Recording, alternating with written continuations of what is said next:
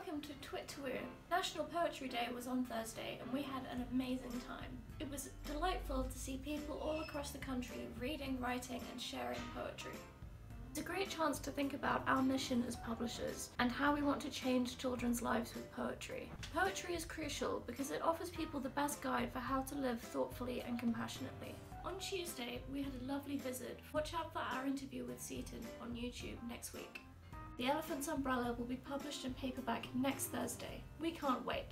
We'll be posting a sneak peek of one of our upcoming books on Twitter every Monday. This week we posted a beautiful illustration.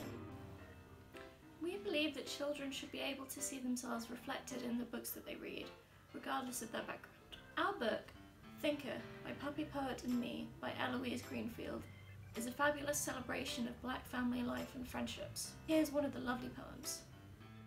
Naming me. They brought me from the neighbour's house and put me on the floor. They talked about their love for me, and I thought, more, more, more.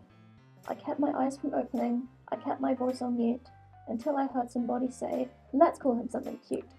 My eyes popped open, and I said, no way, no way. I'm deep, and I'm a poet. No, a cute name's not okay. The boy called Jay said, you're a poet? I'm a poet too.